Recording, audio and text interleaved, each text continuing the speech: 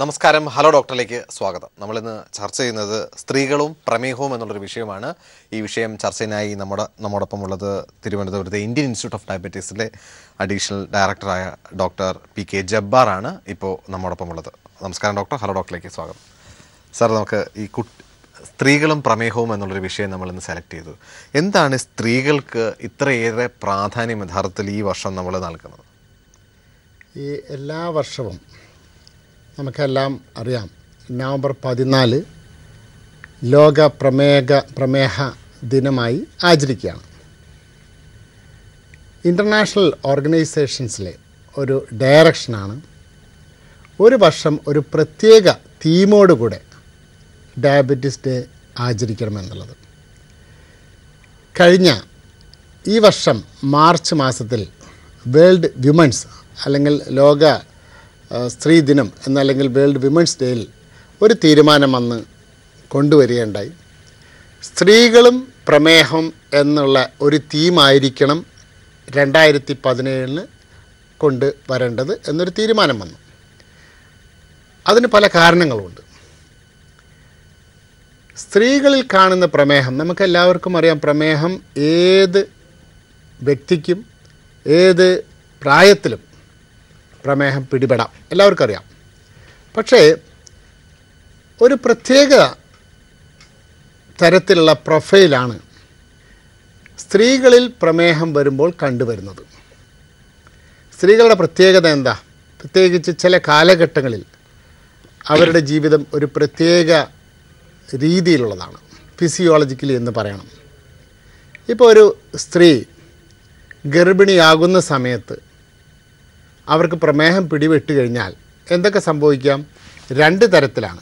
ഒന്ന്, ആ വ്യക്തിക്ക്; രണ്ട്, ആ ഗർഭത്തിൽ ഉണ്ടായി വരുന്ന കുഞ്ഞിനും ആ കുഞ്ഞിൻ്റെ ഭാവിയിലും വരുന്നതായ ആരോഗ്യപരമായ പ്രശ്നങ്ങളും വളരെ വളരെ പ്രധാനമർഹിക്കുന്ന ചില കാര്യങ്ങളാണ് എന്ന് പറയാതിരിക്കാൻ നിവൃത്തിയില്ല.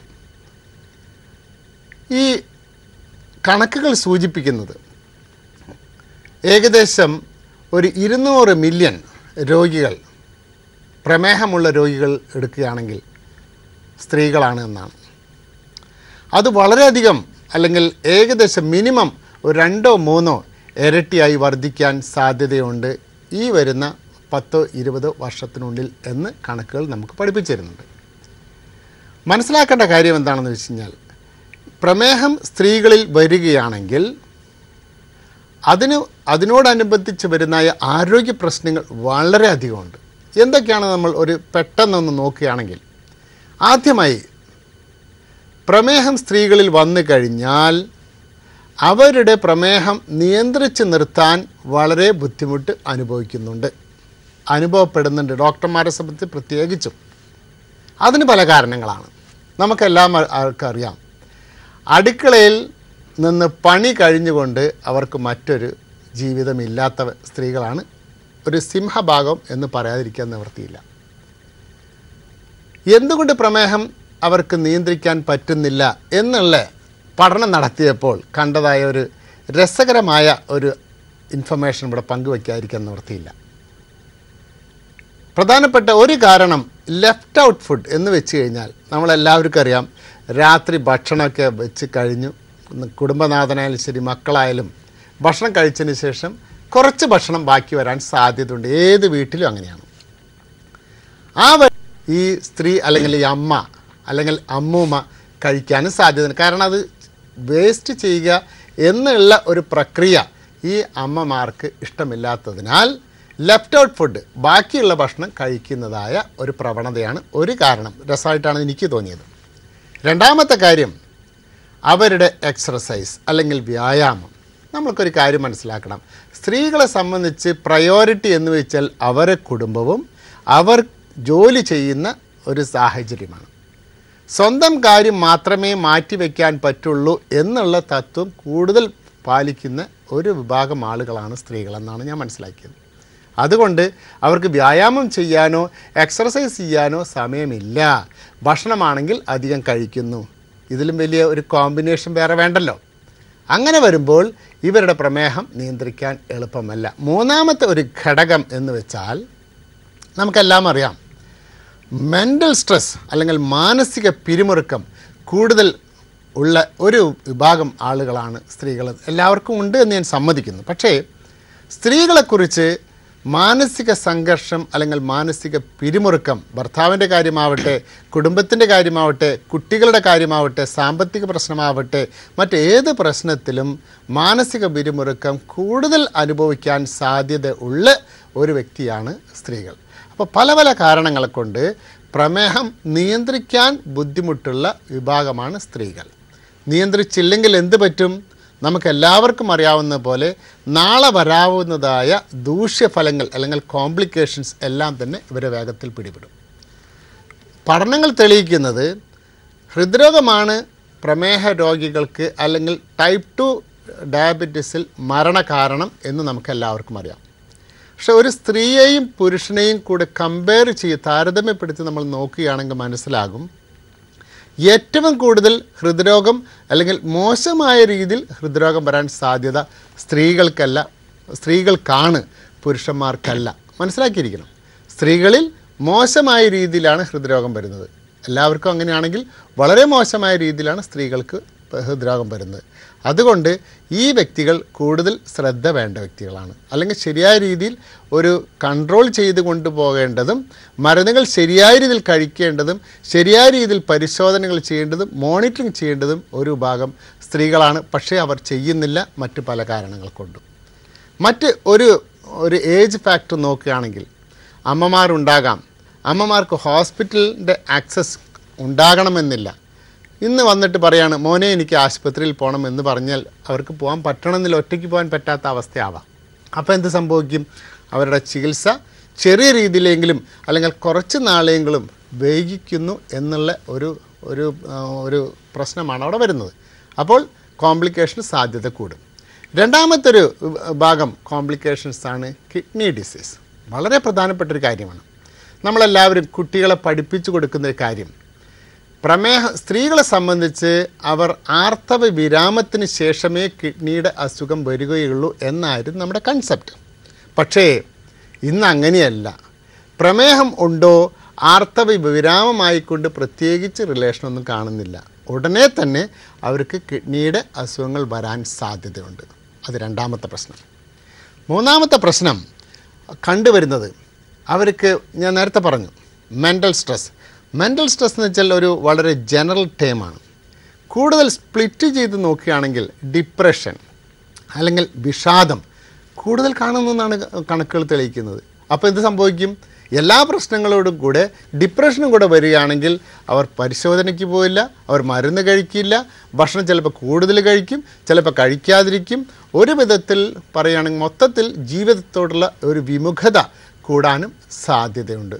അപ്പോൾ ഇപ്രകാരത്തിലുള്ളതായ പല പല കോംപ്ലിക്കേറ്റഡ് ഫാക്ടേഴ്സും ഈ കാര്യങ്ങളിൽ ഓപ്പറേറ്റ് ചെയ്യുന്നത് കൊണ്ട് ഈ വിഭാഗം അല്ലെങ്കിൽ പ്രമേഹമുള്ള സ്ത്രീകളെ, അമ്മമാരെ പ്രത്യേകം ഒരു വിഭാഗമായിക്കൊണ്ട് കണ്ട് ചികിത്സ നേടി അല്ലെങ്കിൽ ചികിത്സ കൊടുത്ത് അവരുടെ ഒരു പോസിറ്റീവ് ഹെൽത്തിന് വേണ്ടി പരിശ്രമിക്കുക എന്നുള്ള ഒരു ഉദ്ദേശം കൊണ്ടാണ് ഇൻ്റർനാഷണൽ ഓർഗനൈസേഷൻ ഈ വർഷം 2017 ഒരു വിമൻ ആൻഡ് ഡയബറ്റീസ് എന്നുള്ള തീമോടുകൂടെ വരാൻ.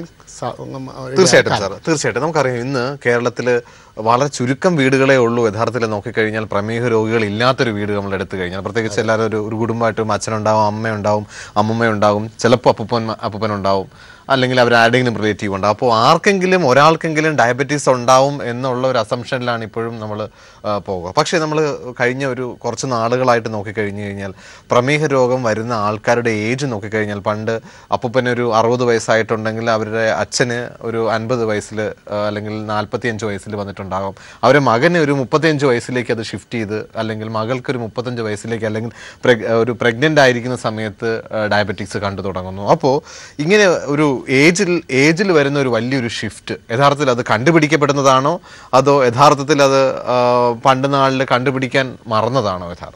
വളരെ വളരെ പെർട്ടിനൻറ്റ് ക്വസ്റ്റ്യനാണ് ചോദിച്ചത്. രണ്ടും സംഭവിക്കുന്നുണ്ട്.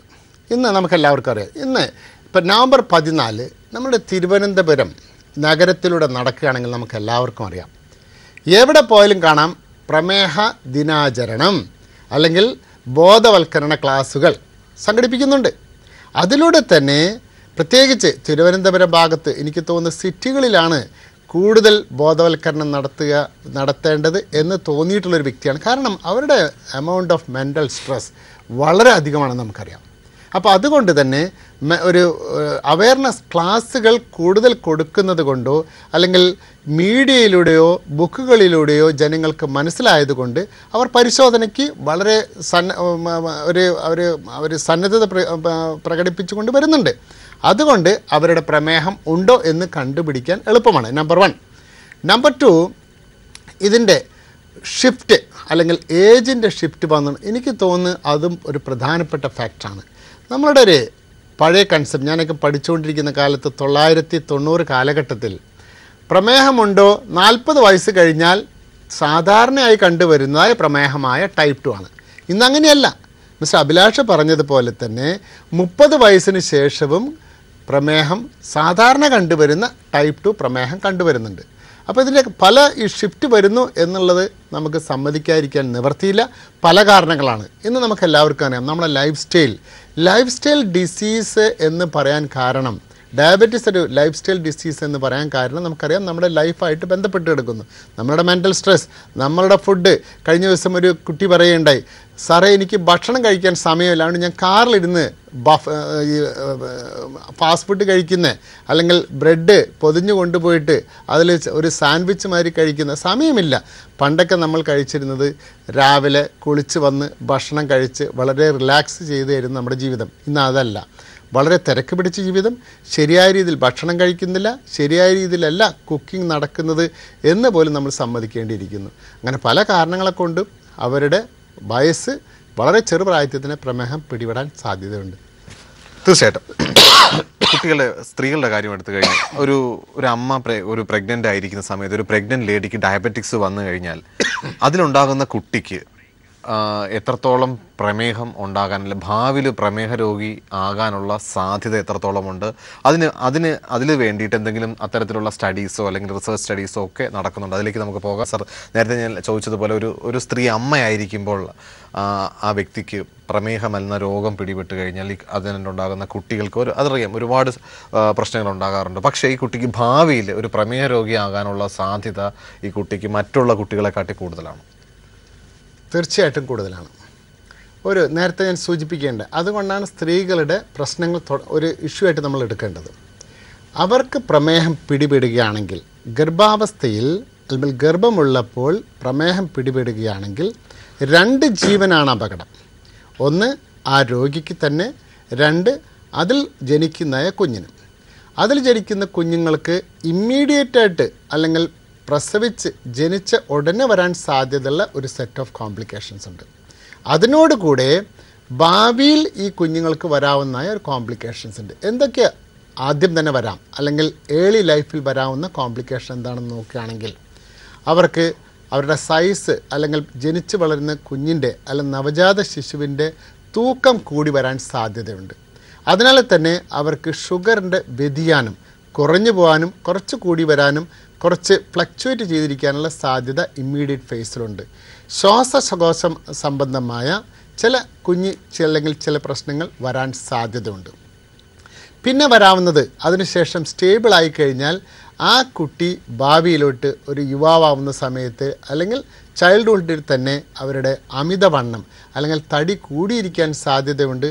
അതിനുശേഷം അവർക്ക് മറ്റ് അസുഖങ്ങളായ നടക്കാൻ പറ്റാത്ത ബുദ്ധിമുട്ട്, അമിതവണ്ണം വന്ന് നടക്കാനുള്ള ബുദ്ധിമുട്ട്, അതിനോടുകൂടെ തന്നെ അവരുടെ ഇൻസുലിൻ ലെവൽ കൂടുകയാണെങ്കിൽ, ഒരു പെൺകുട്ടിയാണെങ്കിൽ ഏകദേശം പ്രായപൂർത്തിയാവുന്ന സമയത്ത് വെച്ചിട്ട് പ്രായപൂർത്തി സംബന്ധം അല്ലെങ്കിൽ മാസപ്ര സംബന്ധമായ പ്രശ്നങ്ങൾ വരാൻ സാധ്യത കൂടുതലാണ്.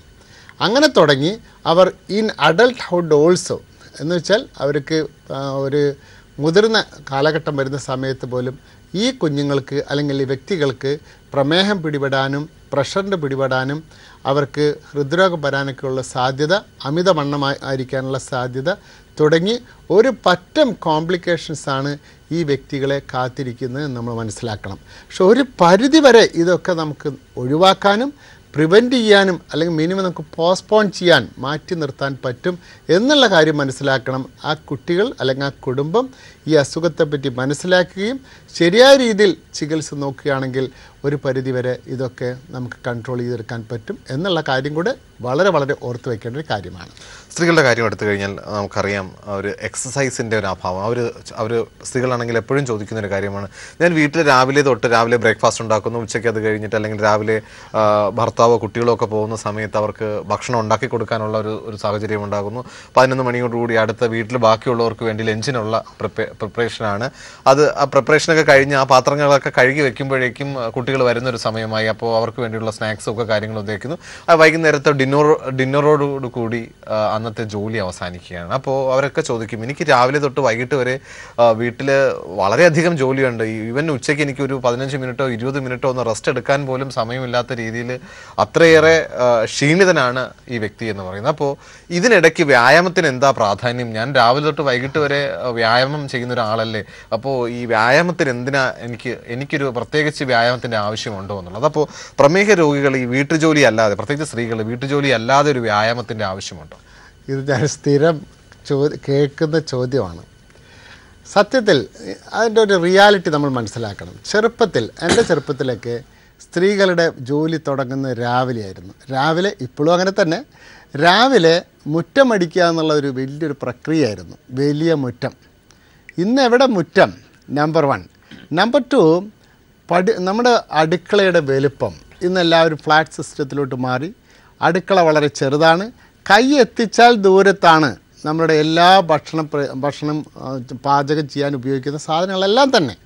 അവർ ഭക്ഷണം പാചകം ചെയ്യുമ്പോൾ ചെറിയ നടത്തം, അത് വളരെ ഷോർട്ട് ലിവ്ഡ്.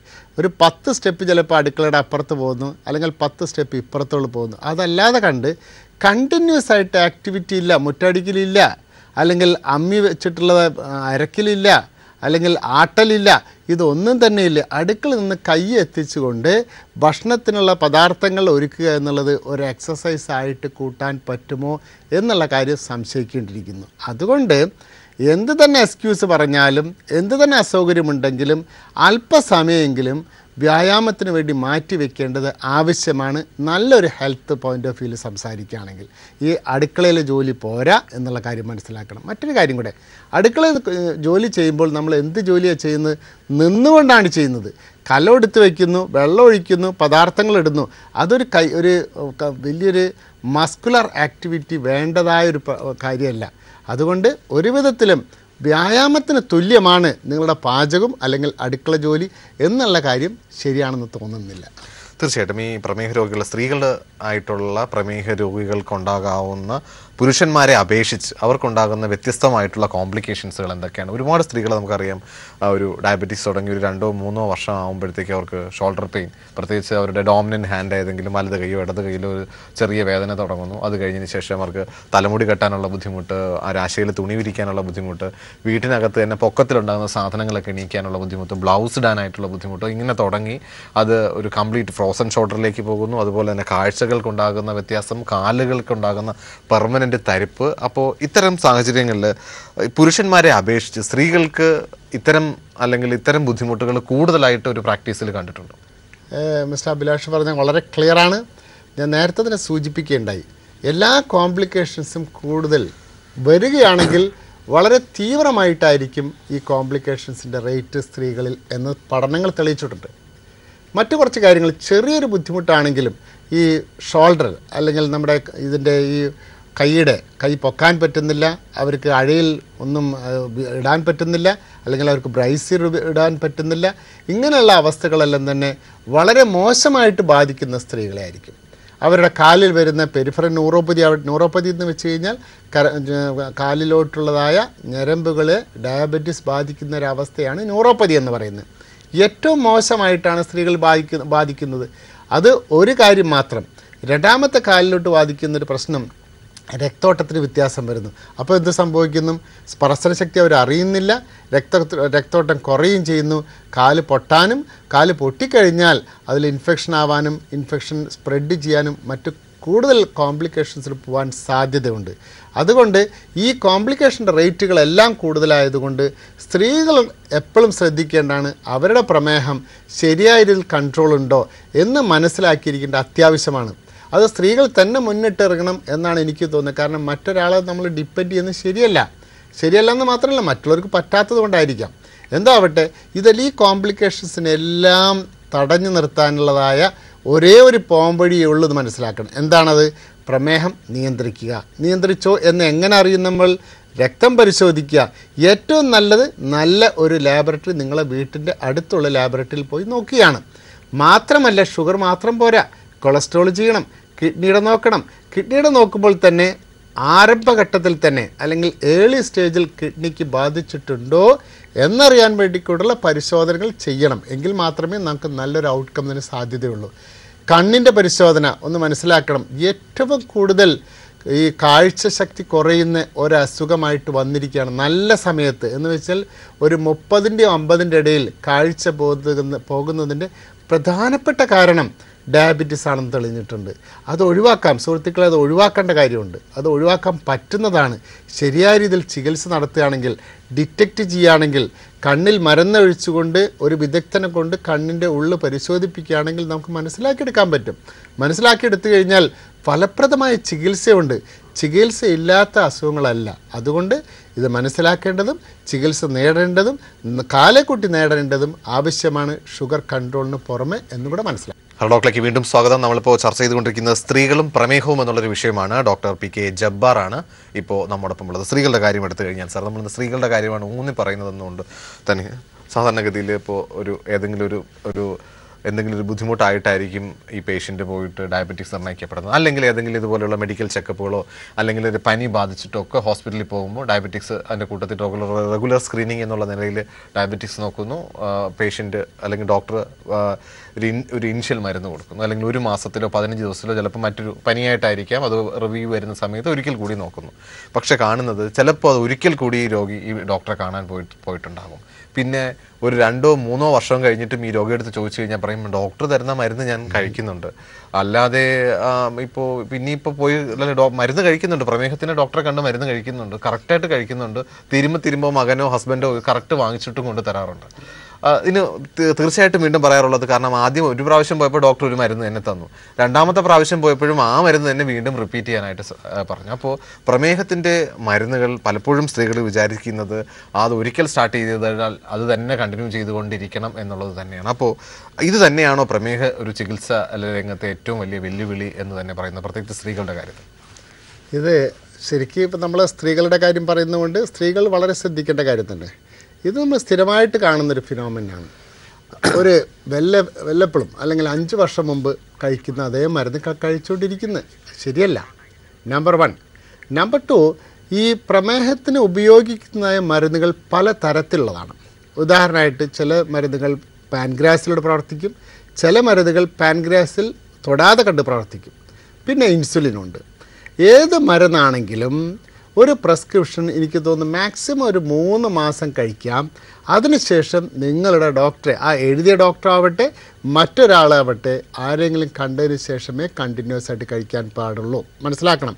ഇത് നമ്മുടെ കേരളത്തിൻ്റെ അല്ലെങ്കിൽ ഇന്ത്യയുടെ മാത്രം കാര്യമല്ല, ഇൻ്റർനാഷണലി ഏകദേശം ഒരു 25% വ്യക്തികൾ ഡയബറ്റീസ് ഷോപ്പിംഗ് നടത്തുന്നവരാണ്. എന്ന് വെച്ചാൽ ഇന്ന് എന്നെ കണ്ടു, നാളെ മറ്റൊരാളെ കണ്ടു, മറ്റന്നാൾ മറ്റൊരാളെ കണ്ടു, അങ്ങനെ ഒരു ഷോപ്പ് ചെയ്യുന്ന, അതുകൊണ്ട് കുറച്ച് ഉപദ്രവങ്ങൾ കൂടി ഉണ്ടെന്ന് മനസ്സിലാക്കണം. ഒരു നല്ല നിങ്ങൾക്ക് വിശ്വാസമുള്ള ഒരു ഡോക്ടറെ കൊണ്ട് സ്ഥിരമായിട്ട് പരിശോധിപ്പിക്കുകയായിരിക്കും നല്ലത്. കാരണം നിങ്ങളുടെ ശരീരത്തിൻ്റെ ഘടന, നിങ്ങളുടെ ശരീരത്തിൻ്റെ റിയാക്ഷൻ, നിങ്ങളുടെ ശരീരത്തിൻ്റെ റെസ്പോൺസ് ശരിയായ രീതിയിൽ അദ്ദേഹത്തിന് മനസ്സിലാക്കിയിരിക്കും. നമ്പർ 1. നമ്പർ 2, ഈ മരുന്നുകൾ കഴിക്കുന്നത് ഞാനിപ്പോൾ ഓർക്കുകയാണ്. ഒരു വ്യക്തി, ഒരു അമ്മൂമ്മ എന്ന് വെച്ചാൽ ഏകദേശം ഒരു 70 വയസ്സായ ഒരു അമ്മൂമ്മ എൻ്റെ അടുത്ത് വന്ന്, ഞാനിപ്പോൾ മറന്നിട്ടില്ല, നമ്മൾ മെഡിക്കൽ കോളേജ് ആശുപത്രി സംഭവിച്ച കാര്യമാണ്. അമ്മൂമ്മ കഴിച്ചുകൊണ്ടിരിക്കുന്ന മരുന്ന് ഏകദേശം 10 വർഷമായി ചികിത്സ മെഡിക്കൽ കോളേജിൻ്റെ അടുത്ത് താമസിക്കുന്ന ആ അമ്മയെ ഒരു വിധത്തിലുള്ള പരിശോധന ചെയ്യാതെ മരുന്ന് കഴിച്ചുകൊണ്ടിരിക്കുകയും കിഡ്നി തകരാറായതിനു ശേഷമാണ് അമ്മ മനസ്സിലാക്കുന്നത്. കിഡ്നി തകരാറായപ്പോൾ അവരുടെ മറ്റൊരു വിഷമം, മരുന്നുകൾ കഴിച്ചല്ലേ ഡോക്ടറെ എൻ്റെ അമ്മയുടെ കിഡ്നി പോയത്. സത്യത്തിൽ അതല്ല. മനസ്സിലാക്കേണ്ട കാര്യം, ഷുഗറാണ് പോയ്സൺ. അല്ലെങ്കിൽ ഷുഗറാണ് ഹേതു, അല്ലെങ്കിൽ ഗാന്ധിജി പറഞ്ഞ വൈറ്റ് പോയ്സൺ എന്ന് പറഞ്ഞാൽ നമ്മുടെ ഷുഗറാണ്. ഷുഗർ കൊണ്ടാണ് പ്രശ്നങ്ങൾ വന്നത്. പക്ഷേ ജനങ്ങൾ മനസ്സിലാക്കുന്നത് മരുന്നുകളെ കൊണ്ടാണെന്നാണ്. ഞാൻ പറഞ്ഞു വരുന്ന കാര്യം, ശരിയായ രീതിയിൽ മരുന്ന് കഴിക്കണം, പക്ഷേ ശരിയായ രീതിയിൽ ചെക്കപ്പ് നടത്തണം, മോണിറ്ററിങ് നടത്തണം. ലൈഫ് ലോങ് അല്ലെങ്കിൽ പ്രൊലോങ് ദീർഘകാലമായി ഒരേ മരുന്നുകളെ കൊണ്ട് ഡോക്ടർ പറയാതെ കണ്ട് ചികിത്സ കൊണ്ടുപോകുന്നത് വളരെ അപകടകരമാണ് എന്ന് കൂടെ മനസ്സിലാക്കിയിരിക്കുന്നു. തീർച്ചയായിട്ടും ഡോക്ടറുടെ തിരക്കേറിയ സമയം പീപ്പിൾ ടിവിയോട് സഹകരിക്കുകയും നമ്മുടെ പ്രേക്ഷകർക്ക് വേണ്ടിയിട്ട് സ്ത്രീകളും പ്രമേഹവും എന്നുള്ളൊരു വിഷയത്തെക്കുറിച്ച് വളരെ ലളിതമായി തന്നെ പറഞ്ഞതിൽ നമുക്കറിയാം ഇത് വലിയൊരു വാസ്റ്റ് ആയിട്ടുള്ള ഒരു വിഷയമാണ്. ഈ ഒരു 30 മിനിറ്റിൽ ഇത് കവർ ചെയ്യുക എന്ന് പറയുന്നത് വളരെ ബുദ്ധിമുട്ടുള്ളത് തന്നെയാണ്. ഈ ഒരു അവസരത്തിൽ തീർച്ചയായിട്ടും വീണ്ടും കാണാം. ഇനി നിങ്ങളുടെ അഭിപ്രായവും നിർദ്ദേശവും ഞങ്ങൾ എഴുതി അറിയിക്കാൻ മറക്കരുത്. അറിയിക്കേണ്ട വിലാസം: hello doctor people, Malayalam communications limited, Kairali towers, പാളയം, തിരുവനന്തപുരം 34. നിങ്ങൾക്ക് ഇമെയിൽ ചെയ്യാം hello@peopletv.in എന്ന വിലാസത്തിൽ.